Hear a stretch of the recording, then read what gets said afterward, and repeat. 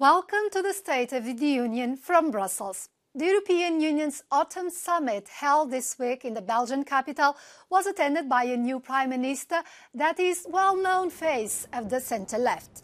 Robert Fico is once again leading a government in Slovakia, but now on a much more populist and Eurosceptic basis. A neighbour of Ukraine, his country will no longer support European efforts to arm Kyiv in its defence against Russia. This European summit was, so to speak, a war council. As I said, Ukraine is always on the agenda, but obviously a large part of the debate centred on the conflict between Israel and Hamas in the Gaza Strip. A total siege is not in line with the international law. Many leaders address this topic of the siege, but there is one thing very clear.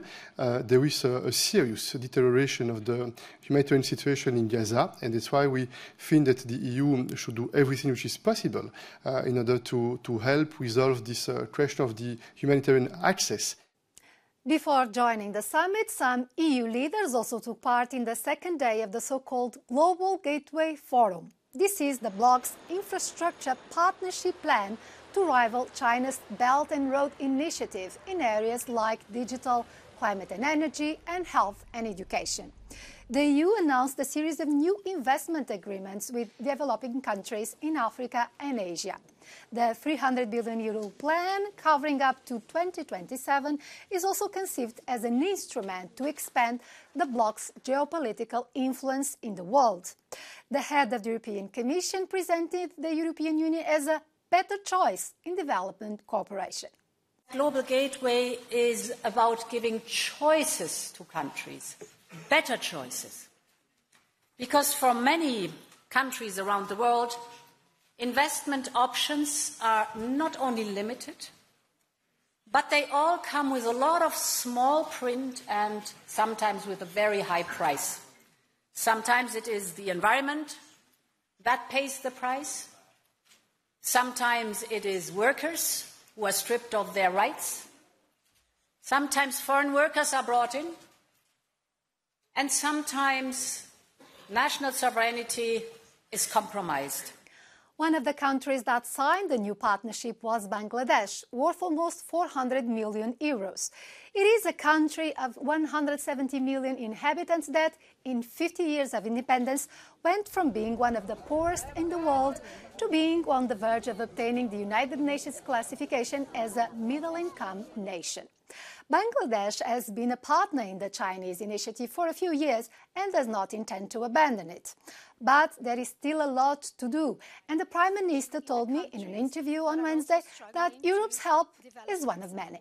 I think it is a big opportunity, because we just selected and we graduated from LDC to developing country.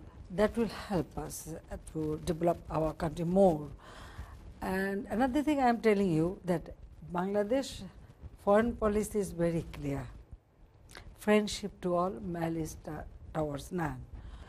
Actually, we take loan and then we repay the bill with interest. So, for our development, we try to avail every, things which will be beneficial for our country. You expect that besides the investments, there will be also some capacity building, transference of knowledge and skills to the labor force. And all the projects we are implementing now, definitely our people are working there.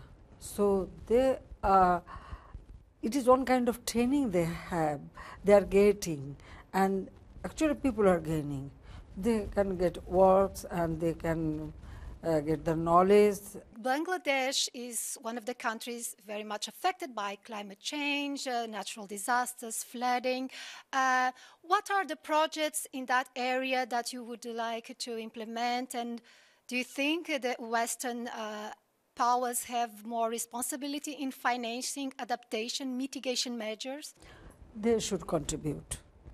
Also for other small island country and other countries, those are affected, especially climate vulnerable countries, they need support and assistance. And I am always ready to share our experience, and we are doing it.